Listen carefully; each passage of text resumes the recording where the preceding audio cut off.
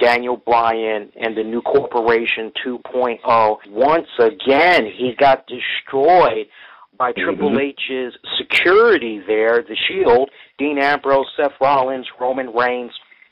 This was pretty much Daniel Bryan being in a position where he had to go through a series of gauntlet matches with each Shield member, as Triple H was just really trying to stick it to him. Interesting words that Triple H had revealed on Raw Monday night, as he said what had went down at SummerSlam, Joe, was business, and that things became personal when Daniel Bryan insulted Triple H's wife, his father-in-law, him. That's when things started to take the ugly turn for the worse, and pretty much we saw Daniel Bryan put into this gauntlet series, as once again we see the entire WWE locker room out and about at the stage, top of the stage area, watching Daniel Bryan get his ass beat. Triple H putting it out there. If anybody tries to help him, they will be fired on the spot. Now, Daniel Bryan, we saw him defeat Seth Rollins. Afterwards, he was getting ready to take on Dean Ambrose. They brawled for a little bit, but the Shield said, you know what, bump this, as they all just jumped in. They attacked him. That was followed by Randy Orton. Man, I mean, you talk about another explosive ending to Monday Night Raw, as it's looking as though Daniel Bryan is continuing the path of the Stone Cold Steve Austin, as he spray painted that sweet Escalade that was given to him by Randy Orton. Man, where the heck do you see this going, man? And how did you enjoy that segment? I thought every segment that evening with Daniel Bryan and, I guess, as you said, Corporation 2.0 were amazing. These guys are just at the top of their games right now. As you see, Randy Orton has no luck with cars, huh? Seems like he always gets spray painted or beaten up on, huh? Kofi Kingston first, now Daniel Bryan beating up on one of his cars or spray painting it. He just has no luck with these cars, so I think that's so funny. Now, here's a question I have for you, Lee. Remember a couple of months back, there was on WWE.com, there was a blow-up backstage between Daniel Bryan and Triple H about stopping Daniel Bryan's match with Randy Orton. Do you remember that? I remember that. Very crystal clear, yeah. Yeah, so I feel like now that I really feel like that was the prequel to this angle. I feel like that's where this is all going to stem from. They're going to point back to that exact event, and that's why Triple H says that this is business against Daniel Bryan for speaking out against Triple H in the past. So, interesting. It would be funny if WWE actually did acknowledge that period there as their focal point. I mean, it's very surprising that they haven't done it yet, but that's a very good observation that you made, that everything really just seemed to kick off from that real event. As folks that might have forgot, basically Randy Orton, Daniel Bryan, they were involved in this match a couple of months ago on Raw, and Daniel Bryan, from what I understand, he was supposed to pick up the victory in that match, but because he had got a legitimate concussion, EMTs, they basically said, you know what, we just need to stop this match because he's not doing too good. Let's just go ahead and stop it. And it turns out the order had came from Triple H. And as far as Triple H was concerned, it was basically, look, you're a very important superstar to the company. We don't want to risk it, especially basically what had went down with, who was it, Dolph Ziggler there. So I think it's very it was Randy, actually. It was no. Remember Dolph Ziggler? Because remember he had got that concussion, and he was out for a little bit. Oh, you meant Dolph Ziggler got a concussion. Okay, I thought you meant who he was facing in the match. Okay, all right. Yeah, yeah. They were still high off of that when Dolph Ziggler had got his concussion, and when they saw what had happened with Daniel Bryan, Triple H, he wanted to play it safe than sorry, and he just quit the match. And Daniel Bryan was said to be very pissed off with Triple H when he went backstage, as the two of them were arguing in front of the gorilla position, if I'm not mistaken, in front of other WWE superstars, management. Vince McMahon, he wanted for Daniel Bryan to get to get disciplined for behaving the way that he did in front of high upper management. Triple H, being the guy that he is, a guy that used to be a rebel, he actually thought it was pretty freaking awesome that Daniel Bryan stood up for himself. And isn't it funny? You fast forward now, and you got Triple H trying to do his best to help get Daniel Bryan over. Now, some people, they will look at what's going on with Triple H, and they'll say, oh, my God, it's the return of the Triple H show. Some people feel that Triple H is once again going to do everything in his power to bury a superstar that should rightfully be taking their place as a WWE champion. Joe, I definitely want to get your take on this. Are you buying this, or are you saying foul? I sell it. I say foul. Triple H is putting over Daniel Bryan like no other. Daniel Bryan he's on John Cena elite status right now. He's definitely taking the throne as Cena's, on his leave. Triple H is doing a wonderful job. I really look forward to where this storyline is going to go. And, going back to last night's Raw, remember how Triple H says, if anybody interferes, you're going to be fired on the spot? Mm-hmm. So, I had another interesting observation there.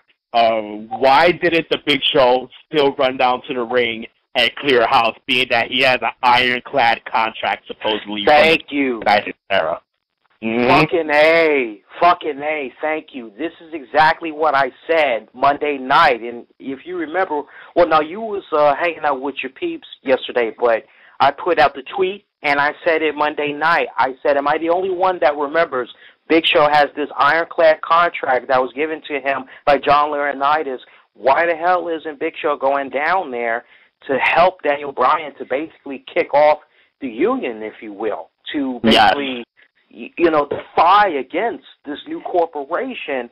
And they're going to have a tough time explaining this because they're almost making it come off as if that never happened or fans won't remember that, but there's plenty of fans that are going to remember that ironclad contract. I mean, my God, they brought this up at least maybe the last time they referenced this was before Big Show was gone for a while. And I think Big Show, correct me if I'm wrong, he's been gone for almost 3 months? Right. And they did reference the ironclad contract before he went on that little hiatus. So yes, they did. I'm trying to figure out what the heck is going on right here. I'm looking forward. Do you think that maybe we're going to see another WWE walkout as a result of Daniel Bryan getting these attacks, or is somebody or something going to step in and act on behalf of Daniel Bryan? I am still holding out hope that Shane O'Mac is going to return, or even Linda McMahon, which is highly unlikely, but I just really hope that somebody's going to come back at like a Shane McMahon and fight off the corporation, being that he also has power and stock as being a McMahon, and help Daniel Bryan out. I don't know if they'll do the walkout again. Maybe it's possible, but it's kind of like recycling not so far long ago storyline. So I really just hope it's a return of Shane McMahon, honestly. I'm really hoping that as well, because on the one hand, I think a WWE walkout would be awesome. Like if we just see Daniel Bryan get put into another position where he's getting a beat down, and the locker room, they're standing there, they just say, bump this, and they start to leave, and Triple H is demanding that they come back or else they're going to be out of a job. It would be pretty freaking awesome to see the entire locker room just leave out. They just leave the arena, and you could just have a WTF moment right there. Now, here's the thing. You want to amplify this, and you want to take it to the next level, okay? What you want to do is sit up, and you want to have all these wrestlers do this walkout, and you want to sell it on WWE's website. You want to sell it on YouTube. You want to sell it on Tout.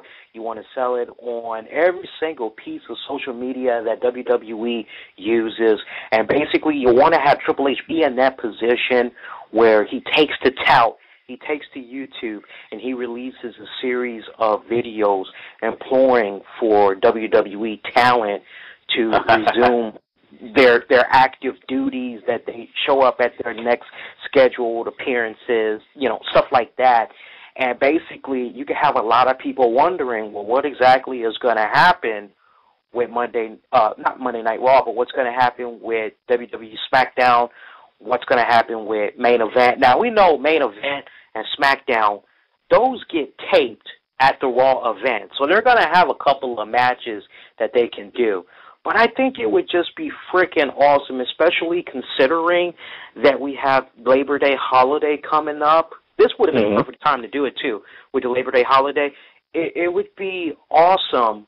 And actually, now that I'm thinking about it, Joe, actually, they can pull this off because Raw is coming to the Washington, D.C. area this weekend, and they're going to be taping Monday Night Raw. So actually, they can pull this off. They can do something where everything I just mentioned, and we know SmackDown, usually there's a couple of tape matches and all that because they do it on Raw. So when you go to SmackDown, they can have that 1 or 2 matches, and basically maybe they could do like a retrospective piece and talk about how the talent had walked out on Monday Night Raw, and you can just sell that for a freaking week, right on up until the next live Monday Night Raw, and basically the talent has come to some type of an agreement with Triple H and the corporation, or maybe they try to hold out for as long as they could, but they don't want to lose any more money, so they come back, and basically you can kind of help set up a return of Linda McMahon, or if you're going to go the Shane McMahon route, then you can go that way, because I'm having a hard time, Joe, picturing somebody saying, you know what's being done to Daniel Bryan is wrong. We need to help him, because let's just say for the sake of the argument, Daniel Bryan gets help from Big Show. He gets the help from Miz. He gets the help from Dolph Ziggler. Well, wait a minute.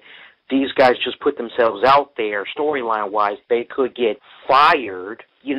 How do you kind of justify that when if they were going to help him in the end, why didn't they just do it this week or the week before? Good point. That's a very good point.